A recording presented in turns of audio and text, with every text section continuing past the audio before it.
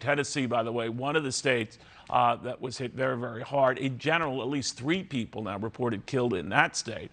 For the latest on how the state is dealing with all of this, Tennessee Republican Senator Bill Hagerty with us right now. Senator, thank you for taking the time. How are things looking there? You know, you were just talking with the judge there in Arkansas. Come across the Mississippi River, I think we've been hit harder. As you mentioned, we've already had 3 lives that we've recorded down. We've got thousands of people that are out of electricity right now, Neil. I was just talking with a good friend of mine this morning out in West Tennessee. A barn was completely smashed on his property. Thank goodness. He was in his home in the basement and safe. But enough people had early warning. You know, I got a call at 3 in the morning. It's something that I think everybody is sort of coming to the fore right now, trying to make certain that their neighbors are in good shape. And I'm praying that we don't find any more casualties. The people in Kentucky obviously have been hurt far worse, and our hearts and prayers go out to them.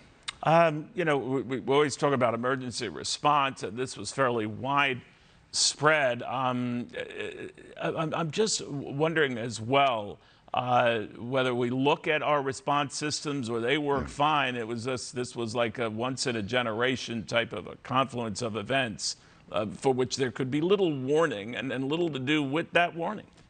Well, the warning system worked very well here in Tennessee. Our Tennessee Emergency Response Management team is great.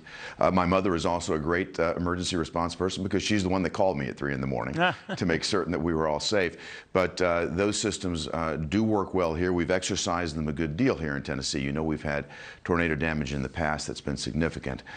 Nothing, though, like what I saw transpire in Mayfield, Kentucky. That is true devastation. And again, our prayers are with the folks there. You know, this is such it hit 5 states, as you said, Senator, and I'm wondering for the emergency response now on the part of the federal government, what can you tell us?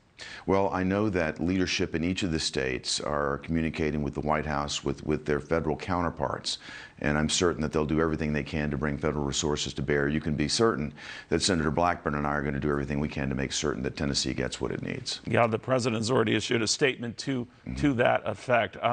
Senator, I want to thank you very, very much. Hang in there. My best to all of your folks. What a Thank you, Neil. Horrific nightmare to see the rampage of Mother Nature.